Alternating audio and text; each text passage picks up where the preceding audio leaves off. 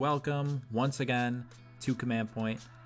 I'm Shane, and I'm here with yet another episode of the Fireteam Breakdown series. This episode was nominated by Adam Yance and Clay Purse over on patreon.com/commandpoint. Come check us out. And today we're going to be talking, as you can see from the, what's on screen right now, the Sisters of Silence Fireteam.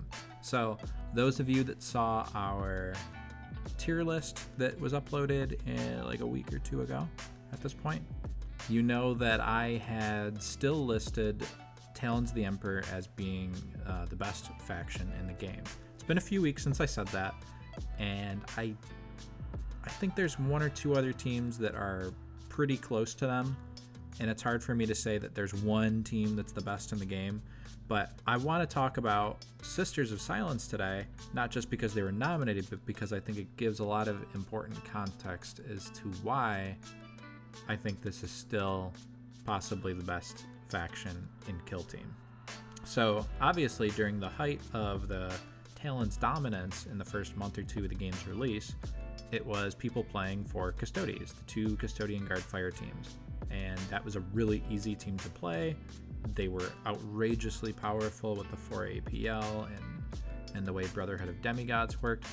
And they were so strong and so easy to make because you could just get those 4 models, and that was pretty much all you needed, that people didn't really initially seem to be looking at Sisters of Silence very much. They were kind of cast to the wayside a little bit, so to speak. But I'm here to tell you why the Sisters of Silence fire team is actually crucial at this point, like post-nerf, to Talons being one of the best teams in the game. So there's Seek and Destroy, Security, and Recon. The only difference here is Recon, of course. I don't know if I would recommend taking Recon with Talons, but Seek and Destroy, Security are both excellent choices for this kill team. A lot of the time you're going to be running the Sisters with a Custodian Guard fire team. You're going to have the two paired together, and I think there is some fringe cause maybe for something like 2 Sisters of Silence fire teams, but we'll get into that later.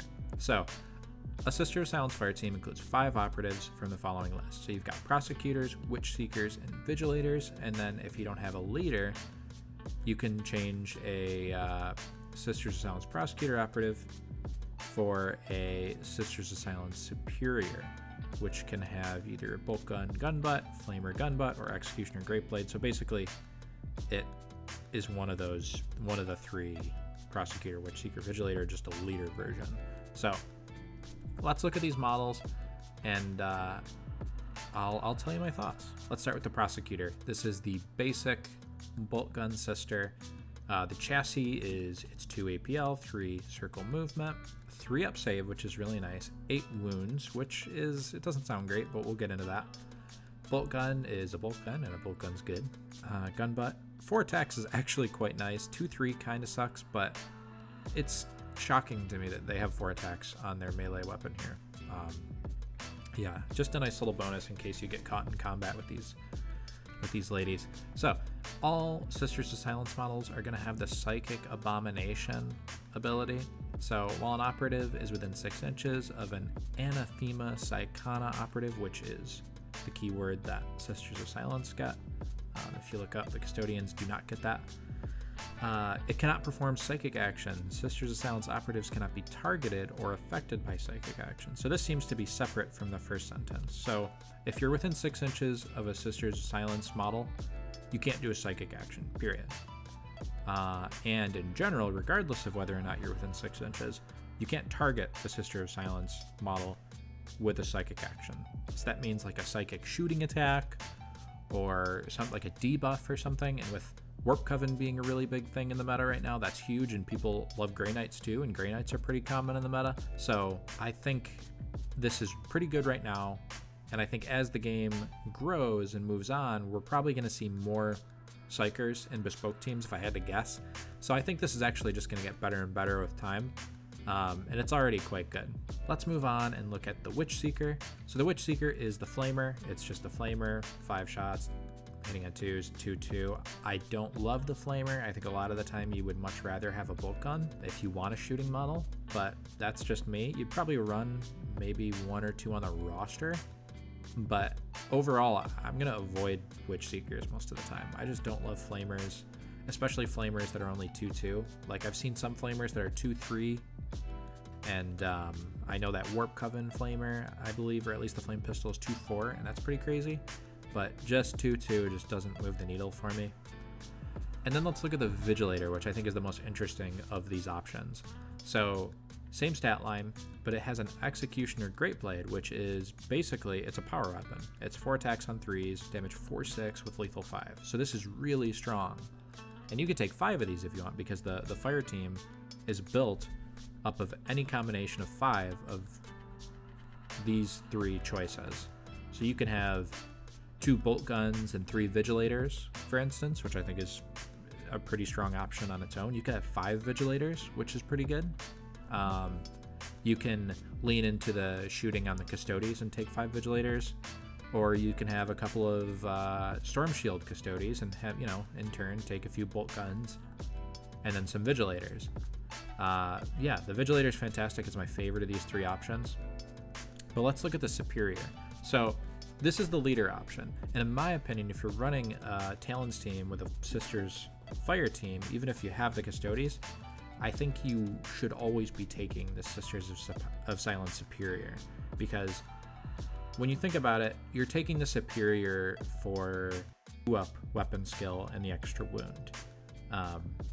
The Custodian Guard, they already have 2-up weapon skill and ballistic skill, so the leader isn't going to be buffing in that area, and they've already got 18 wounds, so unless you really want a 19th wound on your Custodian Guard, I think that the 9th wound for the Superior here goes a really long way.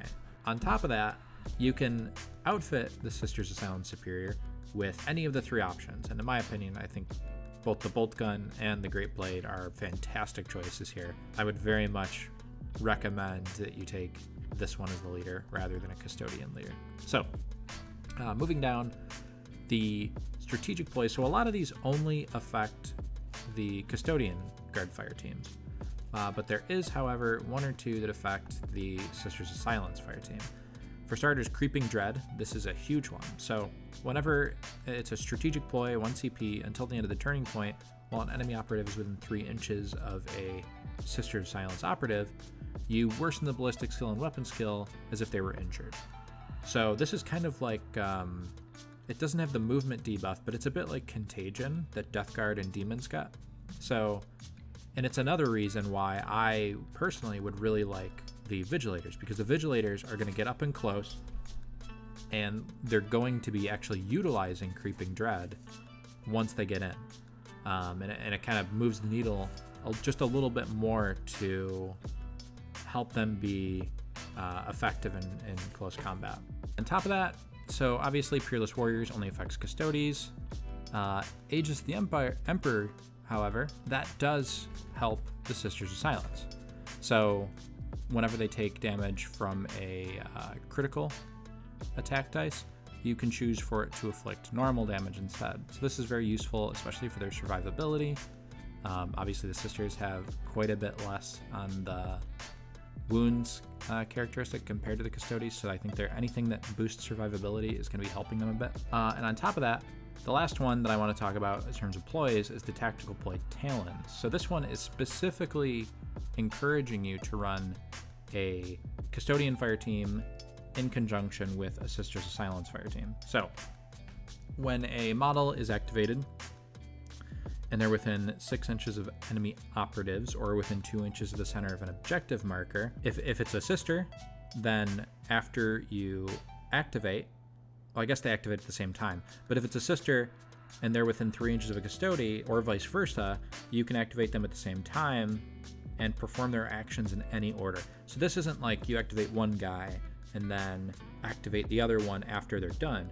You can like shoot with the Custodian Guard, then shoot with the sister, then charge with the Custodian Guard, fight with the Custodian Guard, and then do something with the sister. It's really interesting. I mean, it gives a lot of flexibility to what you're able to do, and I think this ploy single-handedly raises the skill ceiling for Talons by quite a bit, which is interesting when you think about the fact that in their dominance in tournaments in the first 2 months, it was just people running for Custodians, and not to take anything away from the people that found success with them, but I think a lot of those players would even admit it wasn't exactly a tough team to play.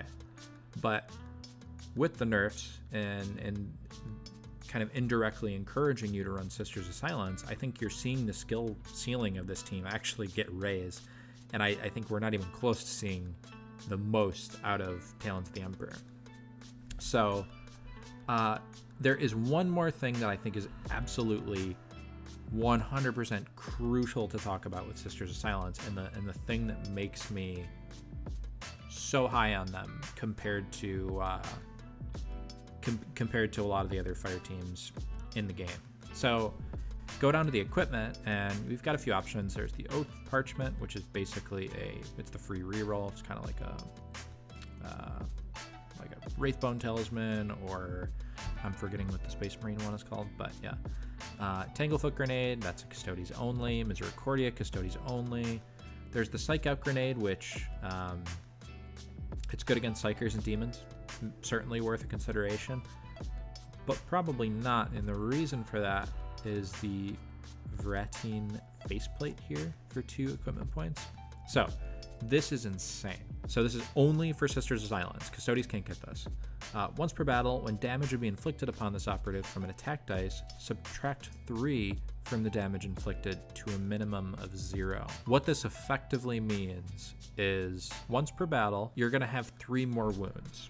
Effectively, any model that has the faceplate has 3 more wounds, because you need to do 3 more damage to kill them. You do 4 damage to them on the first attack, they say, nope, that's 1, and then they go down to 7 wounds. So, effectively, your Sisters of Silence models, it says 8 wounds here. If you give them the faceplate, they have 11. The leader has 12.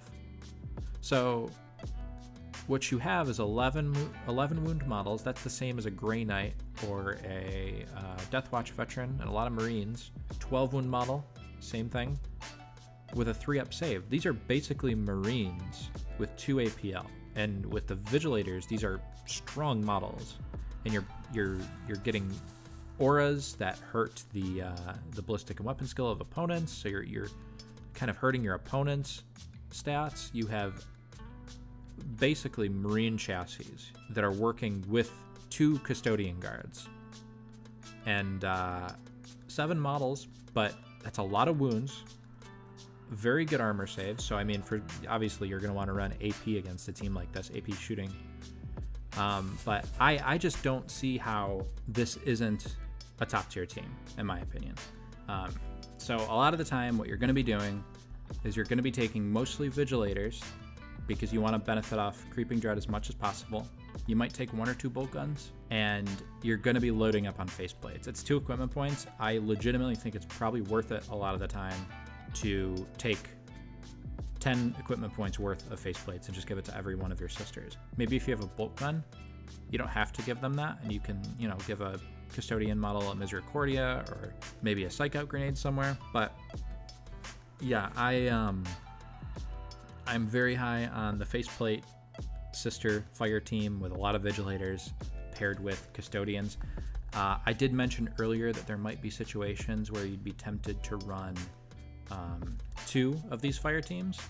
I think maybe against something like Comorites, where they have huge shooting weapons, then they're just kind of begging you to take a Custodian guard so they can one-shot it off the board. Most of the time, though, that's not a real concern. And generally speaking, I think that the Custodian Guard fire team paired with the Sister fire team is probably one of the strongest kill teams in the game still, even post-nerf. So I hope you guys have enjoyed this video, and I hope you give all you Talon players that are kind of dropping the faction after the nerfs that didn't own Sisters, I hope you give it a second thought, maybe pick up a box of Sisters and give this kill team a chance, because I think they're insanely strong, possibly still the strongest, at least top 3 minimum, probably top 2. Yeah, anyway, have a good one, everybody. And if you're enjoying this video, this series, and you're not subscribed, please do. And it's 1 click and it helps us out a ton. And if you'd like to nominate future episodes, then check us out on Patreon potentially. It's $4 a month, and you get access to some of our Patreon exclusive podcasts, early access to content, and you get to be a part of this process of choosing new episodes of the Fireteam Breakdown. So yeah, again, have a good one. I'll talk to you later.